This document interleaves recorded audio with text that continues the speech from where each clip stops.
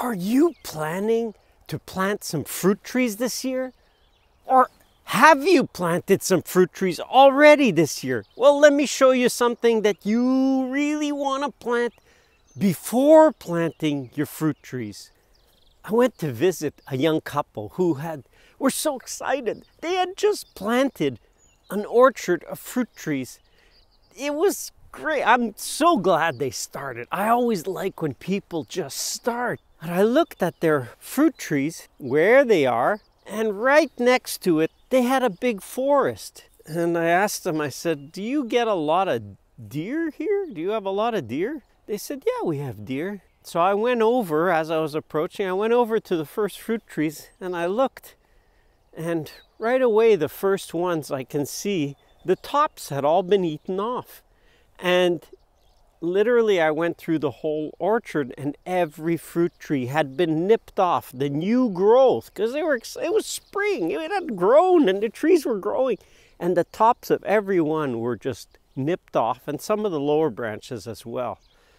It's not the best way to start your young orchard because, well, you can end up with some pretty stunted trees if that's what you let happen. So let me show you a few strategies you can use if you are in deer country and you want to have the benefit of fruit trees. We've had this orchard for almost 30 years now. The owner before, who had planted the original monoculture orchard that we had, he put in this fence. This has been up since 1980. So it's been a while.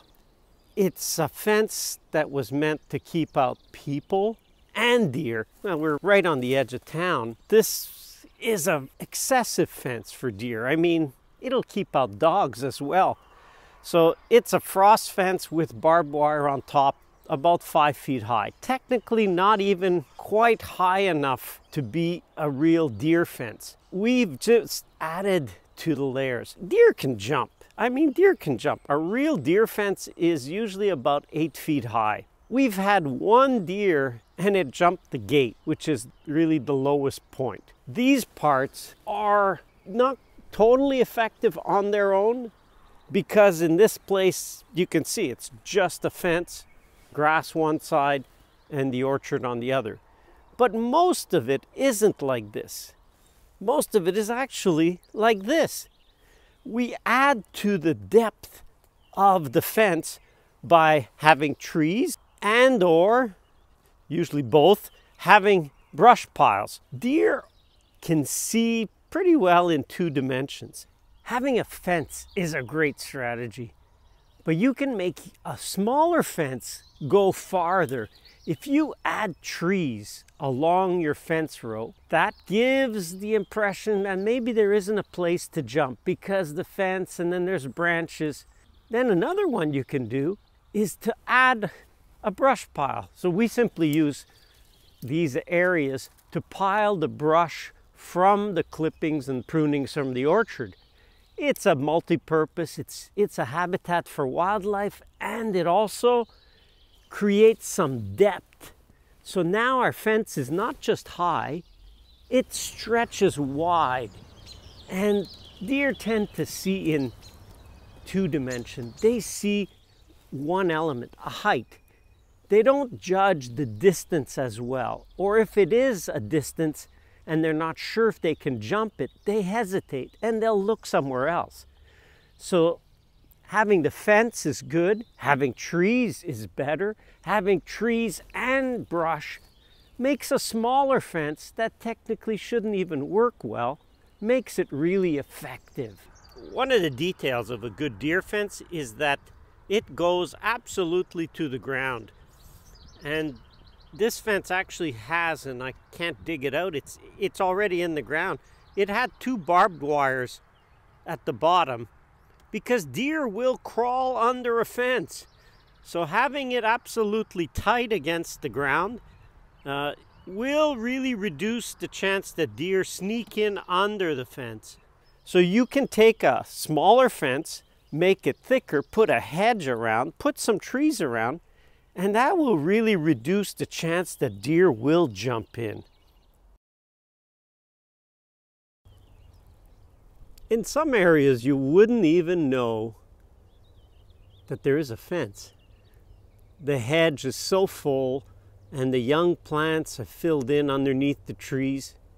But in fact, there is a fence. It's in there. It's right behind all these trees.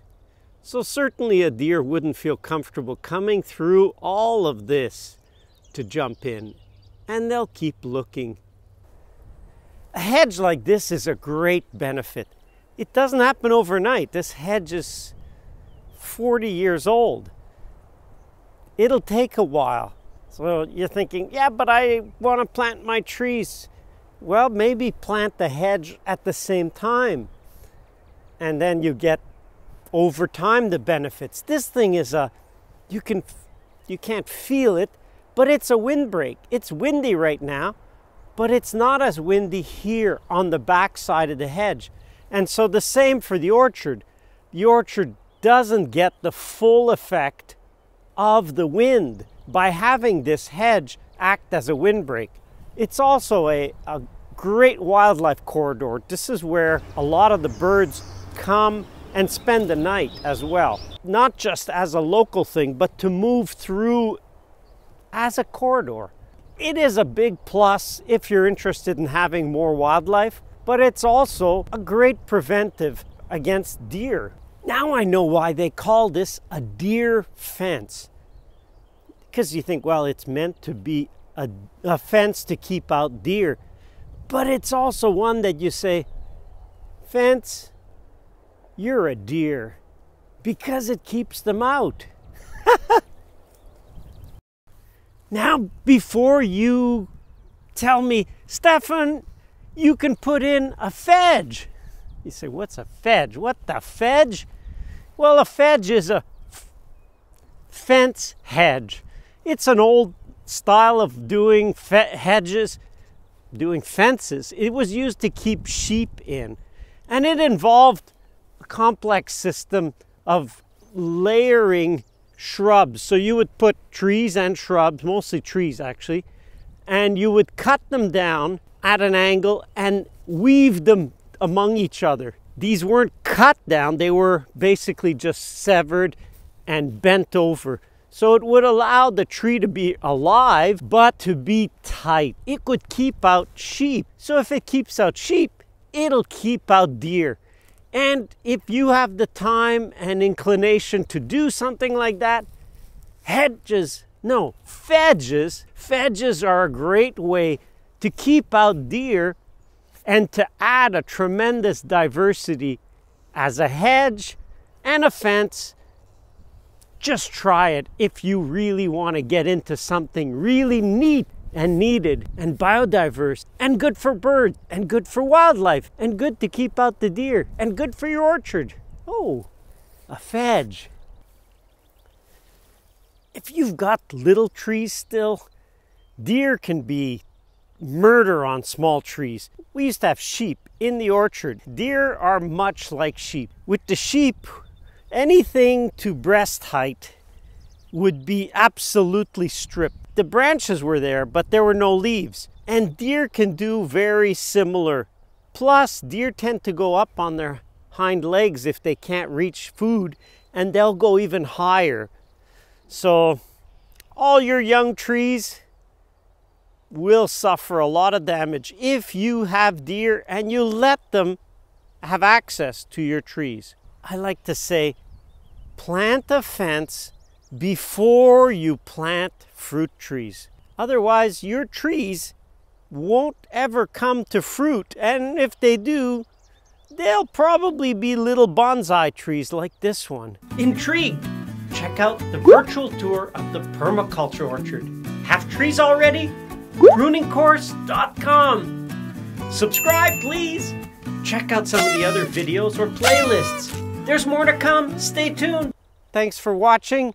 Hope your trees are fruitful.